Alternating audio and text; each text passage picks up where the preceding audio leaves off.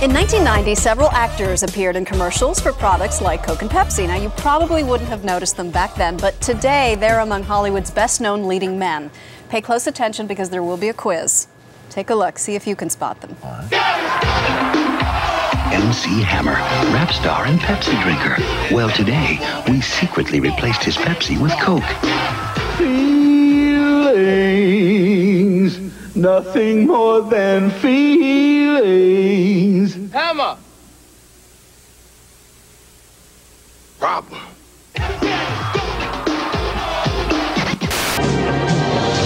Can't beat it. Feeling you get from a Coca-Cola. You can't beat the real thing. We talked about what's bad, what's right. That underdog, that heavyweight fight. And we all felt a little closer. That's right. It's a cooler world. Sing out.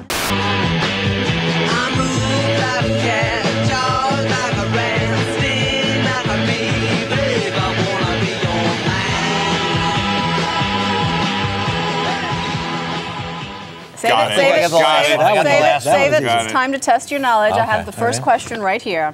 Which one of the following celebrities did not appear in one of those commercials that we just saw? A. Harrison Ford, B. Brad Pitt, C. Adrian Brody. You have to wait till the question finish the question. Or D. David Duchovny. Dave. It was Harrison Ford. Oh! Yeah, it was just so low. Nice. He's telling me about the rules and then he cheats. All right, gentlemen, there are plenty of other questions, and you are correct. Harrison Ford was not in those commercials. Brad Pitt was. He was in the... He was in the jeans. The Levi's jeans commercial. Adrian Brody, did you guys spot him? He was in the audience. In the MC Hammer Pepsi commercial. Correct, on the right. That's good, because that was quick. Yep. And David Duchovny was in the Michelob or Seagram's commercial. Right. Whoa. Dang. Very good. Very nice. Yeah. I didn't recognize it. Question number 2. Papa. Okay. Give someone else an opportunity here. Who was named People Magazine's Sexiest Man Alive in 1990? Kevin Costner, Tom Cruise, Patrick Swayze, or Richard Gere? Russ? Kevin Costner. No. Richard Gere. Nope. Patrick Swayze. No. Tom Cruise. He was in Days of Thunder in 1990. Top Gun had just happened in 1986, and Born on the 4th of July had happened the year before. Next question. All right. Who won Time Magazine's Person of the Year honors in 1990? Who was named, I should say, Person of the Year in 1990? Nelson Mandela. Yeah. Negative. No.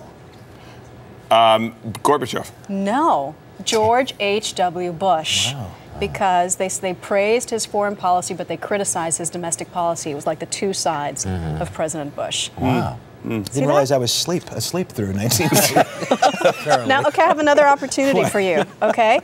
Introduced to the masses in 1974, this device was extremely popular in 1990 with more than 22 million people using it. Can we come back out live for a minute? Because I think it's better to just... Does anybody have any idea what this is? Sure. We remember. I remember it was a pager, of course. Yeah, the beeper. Yeah. Some people at home, believe it or not, were probably going, Mommy, what's that? At the very top, it would have the phone number. Yeah, and if you had one, you were either a surgeon or you were cool. Yeah, exactly. Right. Which were you? I was neither. Well, then it became wildly popular. Yeah. Right. Yeah. All right. And I think doctors still use those. Because it'd go off and you go, Right. Oh, I have to go. How cool I have to go. Exactly. Cool. Right. All right, 30 more seconds, so I have time for another one. What was the top grossing, maybe even 2, top grossing film of 1990? Pretty Woman, Ghost, Home Alone, Dances with Wolves. Oh. Home Alone. Yeah, Home Alone, right? Dances with Wolves won the Academy Award.